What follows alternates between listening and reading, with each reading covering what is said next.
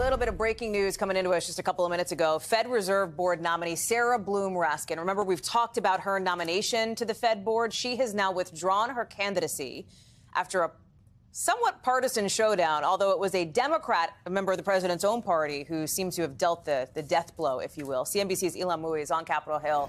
And it seems like the final straw was Senator Manchin, right? This has been long simmering drama, if you will, on the Senate Banking Committee. Republicans had opposed her because of her energy policy. Manchin came out yesterday, said he would not back her.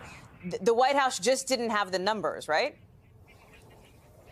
Yeah, Hallie, you're exactly right. The votes simply were not there to get it confirmed. And the irony is that Sarah Bloom Raskin had served on the Fed's Board of Governors before she was confirmed by a voice vote. She had also been confirmed by a voice vote as Deputy Treasury Secretary previously. So the White House had thought that this would be an easy win for them. But ultimately, she faced such intense opposition from Senate Republicans over a range of issues, but lately, and most specifically, about her stance on climate change. The New Yorker had a copy of her resignation letter in which she was unapologetic about believing that climate change presents a risk to our economy and a risk to financial stability and should be something that the Fed takes into consideration.